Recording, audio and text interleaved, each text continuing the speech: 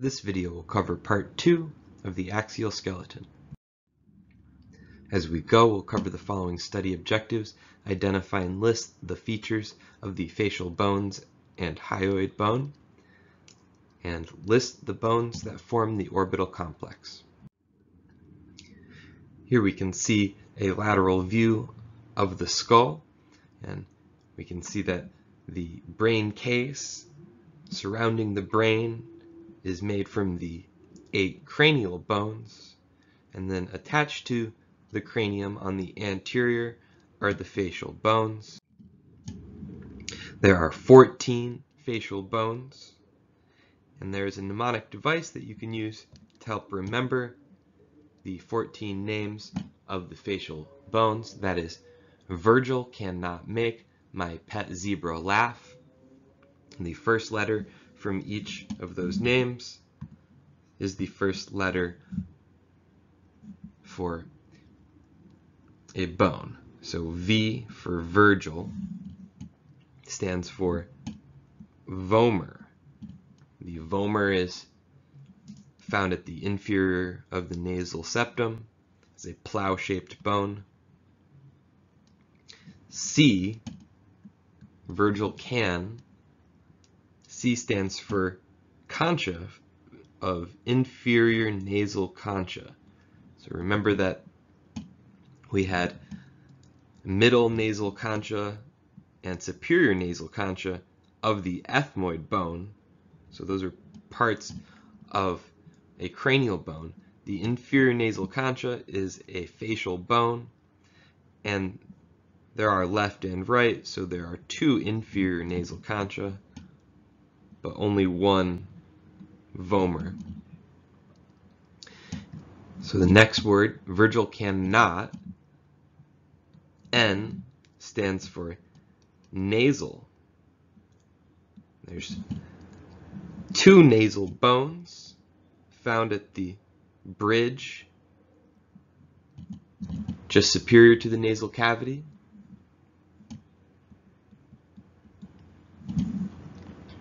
These are small flat bones. Next is M. Virgil cannot make. M stands for maxilla.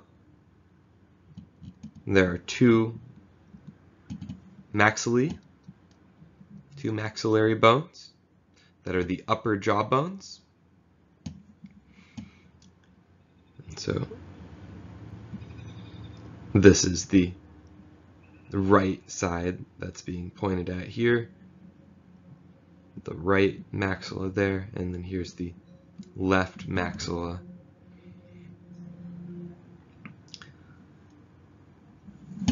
The next letter is another M. Virgil cannot make my, and there's a mandible for the lower jaw. That's just 1 bone. Virgil cannot make my pet, so P is the next letter. P stands for palatine bone. There are 2 palatine bones. They form the posterior third of the hard palate in the roof of the mouth, and are also part of the orbital complex.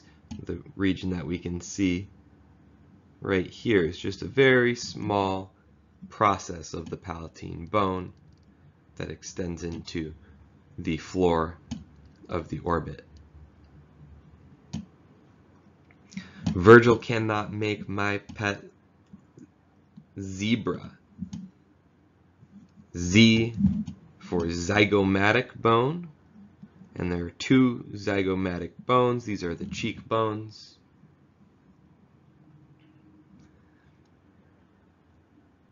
Virgil cannot make my pet zebra laugh. L stands for lacrimal, and there are 2 lacrimal bones found in the medial orbit.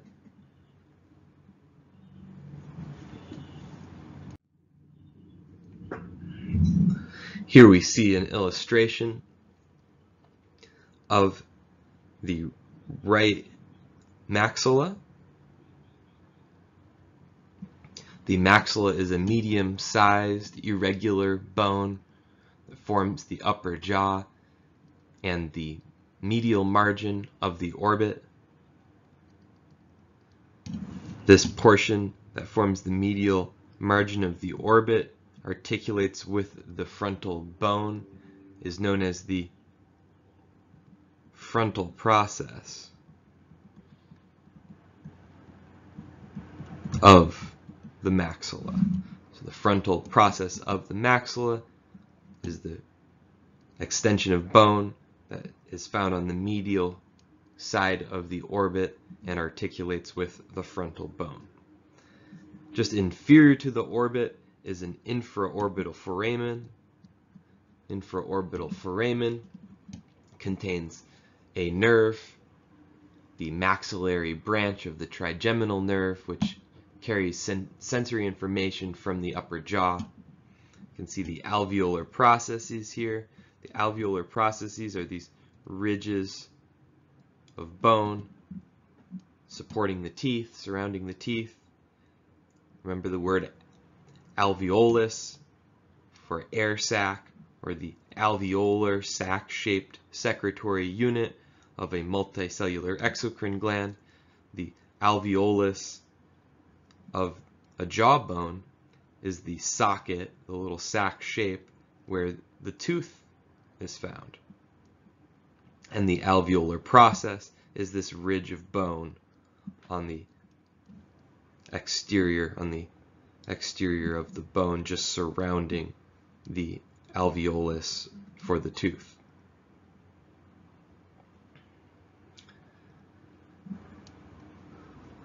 There is a zygomatic process, a region on the lateral portion of the maxilla that articulates with the zygomatic bone. There's also a palatine or palatal process that forms the anterior 2/3 of the hard palate. And we'll see another view that shows that better, but extending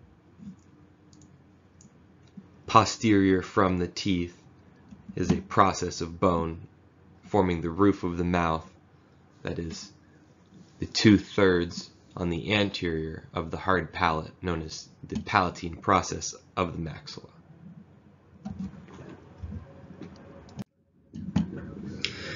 Here we see an illustration of the mandible. The mandible is a medium-sized, irregular-shaped bone that forms the lower jaw. The major region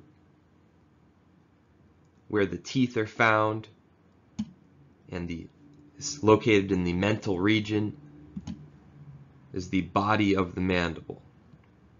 There's also a ramus of the mandible that extends from the body at the mandibular angle, and the ramus extends superior. On the body of the mandible, there are alveolar processes, ridges surrounding the teeth. There's also a mental foramen, the mental foramen of the mandible. There are two mental foramina, actually, one on the left and one on the right, and the mental foramen contains a division of the mandibular branch of the trigeminal nerve, important for carrying sensory information from the lower jaw. On the ramus of the mandible, we can see the mandibular condyle, also known as the condylar process of the mandible, which articulates with the mandibular fossa of the temporal bone.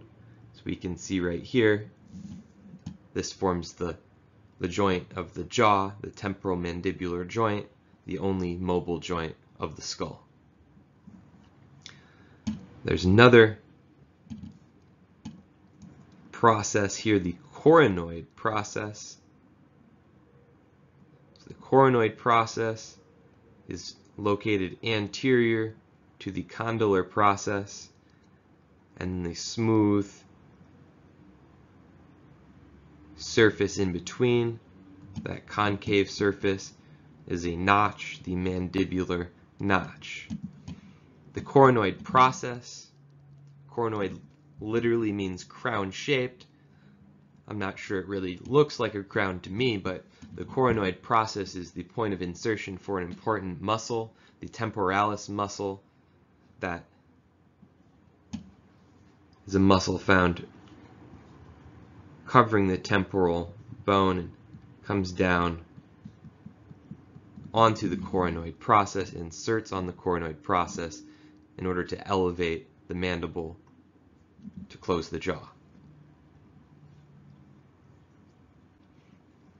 There's also a mandibular foramen on the ramus. The mandibular foramen is on the medial surface of the ramus. The mandibular foramen also contains the mandibular branch of trigeminal nerve, carrying sensory information from the lower jaw. The mandibular branch of the trigeminal nerve also excites the muscles of mastication, like temporalis.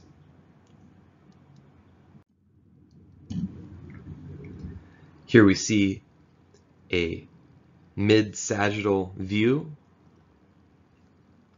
of the skull. The palatine bones and the palatine process of the maxilla can be seen with this view. So the palatine bone forms the posterior 1/3 of the hard palate, and then here is the maxillary process, the palatine process of the maxilla, that forms the anterior 2/3 of the hard palate. So the maxilla has a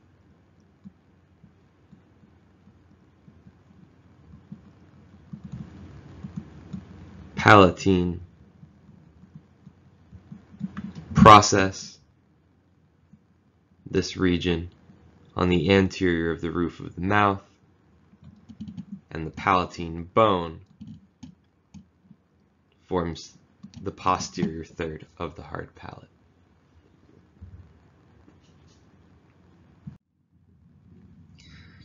Here's an illustration showing the nasal septum, just superior to the palatine process of the maxilla is the vomer bone, forming the inferior part of the nasal septum, and the perpendicular plate of the ethmoid bone, forming the superior portion of the nasal septum. And then on the anterior, there is septal cartilage, that is hyaline cartilage, forming the most anterior portion of the nasal septum, that forms a separation between the left and the right half of the nasal cavity.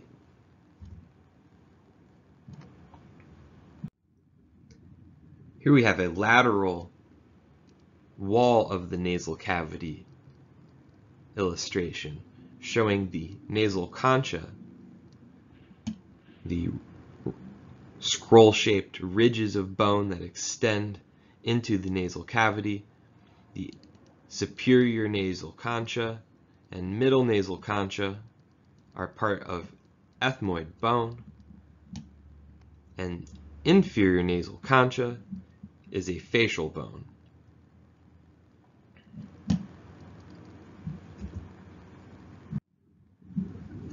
Here we can see the hyoid bone. The hyoid bone is a small, irregular, horseshoe-shaped bone located inferior to the mandible. The hyoid has no bony joints, so this is a unique feature of the hyoid bone. It's held in place by muscles and tendons, but doesn't form any bony joints. There are muscles that attach to the hyoid bone that are important for moving the tongue. An example would be hyoglossus. Its origin is on the hyoid bone and inserts into the tongue to move the tongue. There are other muscles that attach from the hyoid bone into the larynx and pharynx. The voice box is the larynx, and the pharynx is the region of the throat superior to the esophagus and larynx. So these muscles are important for swallowing and stabilizing the hyoid bone.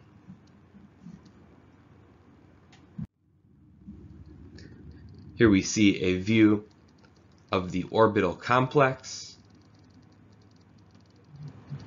the frontal, sphenoid, ethmoid, zygomatic, maxilla, palatine, and lacrimal bones form the orbital complex.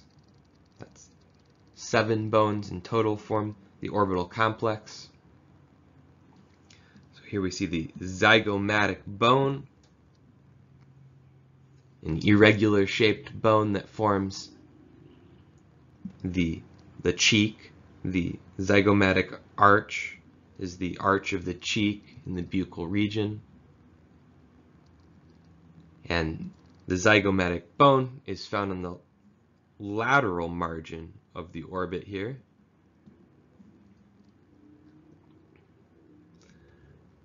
There's a temporal process of the zygomatic bone here that extends to form the zygomatic arch by articulating with the zygomatic process of the temporal bone. This is the temporal process of the zygomatic bone. The lacrimal bone is found in the medial margin of the orbit. This is the smallest bone of the face. It's a flat bone, and you can see the lacrimal fossa here is part of a groove shape. The lacrimal groove in between the frontal process of the maxilla and the lacrimal fossa here is a lacrimal groove.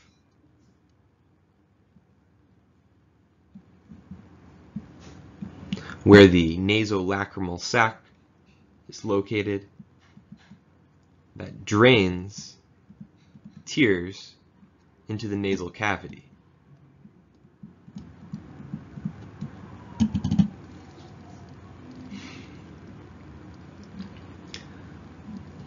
We can see the supraorbital margin of the frontal bone here,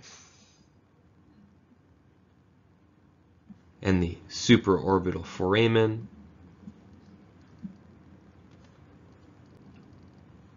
And then the posterior wall of the orbit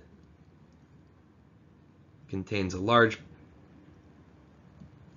part of the sphenoid bone.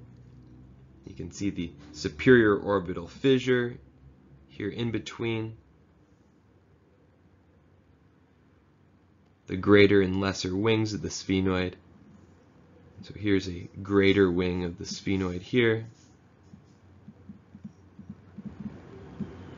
and the lesser wing up here.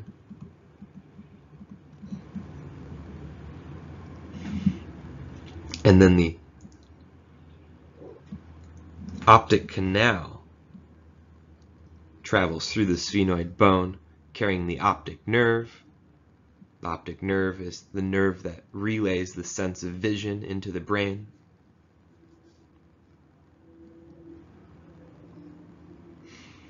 There's a small portion of ethmoid bone found just medial to the optic canal.